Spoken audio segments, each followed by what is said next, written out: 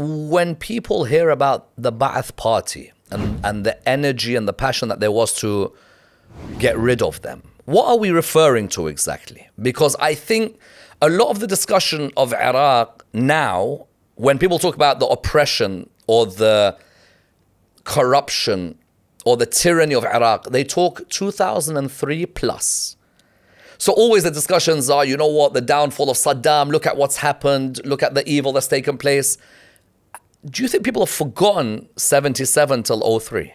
Absolutely. And one of the words you always hear, whether you're talking to Middle Eastern experts or Western experts, is, well, before 2003, at least Iraq had security and stability. And you think, what security and what stability for the hundreds of thousands till today in unmarked graves, buried in mass graves that are unidentifiable? What about the 1 million human beings who lost their lives?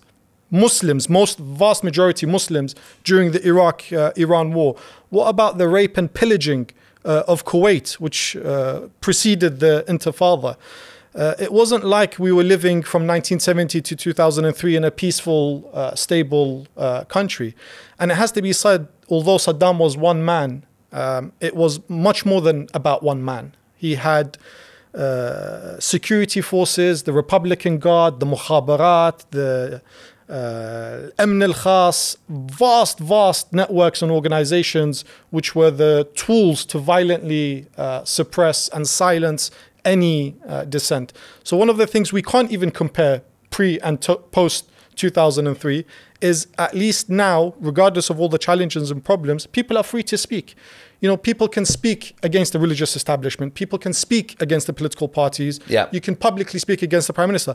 Before 2003, you could never gauge genuinely what the people were feeling, because any journalist coming from outside would have a minder from the regime, you know, giving them access or not giving them access, depending on what version of the story they wanted to hear. But absolutely, I think people forget. And what's actually even more disappointing, so I've been regularly traveling to Iraq post-2003. And in one of my recent trips, I was in Kadhimiya, you know, predominantly Shia-dominated area of Baghdad. And I was just having a haircut, and the Baba, who was born in 92, 93, very young guy, wouldn't even remember Saddam, said very casually and unprompted, we didn't talk about Saddam. Yes. Just as he was cutting my hair, he said, Allah yarahmak Saddam. And I actually had to pause. May God have mercy on Saddam. May God have mercy on Saddam.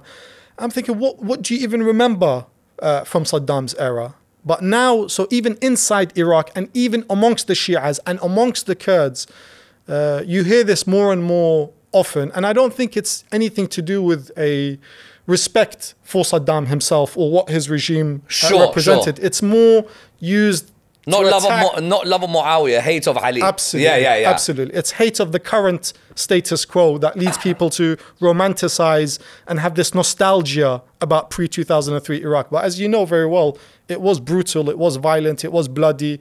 Wouldn't you be brutal against insurgent groups calling themselves brotherhoods or parties to the call of Islam? I just want to put a